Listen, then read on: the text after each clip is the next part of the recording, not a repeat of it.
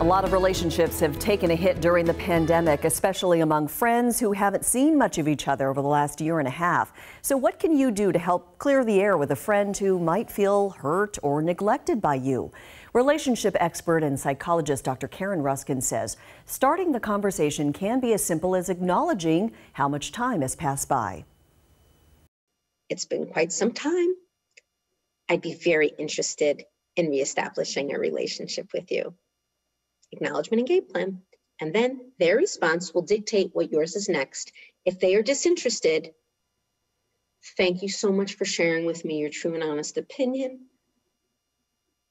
That's it. You don't start going into your feelings and your emotions and how hurt you are. Done. Move forward. That's a waste of your emotional energy.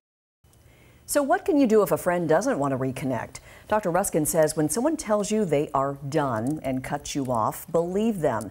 Give them the necessary space that they need and they might come back willing to talk.